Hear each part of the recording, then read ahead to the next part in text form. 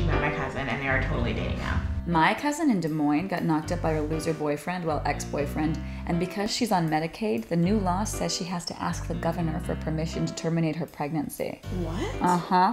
That's like going to ask the king for favors. That's bad. That's, hey babe, give me a smile. Bad. It's, can I touch your hair?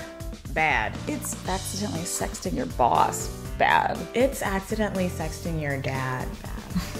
Iowa women don't need Governor Branstad to regulate our bodies. We have Factivia for that. That's like masturbating to a Lifetime movie. Bad. It's masturbating to a TED Talk. Bad. After asking the governor for permission. Bad. Want to learn more about some scary laws in Iowa? Go to ladypartsjustice.com and click Iowa.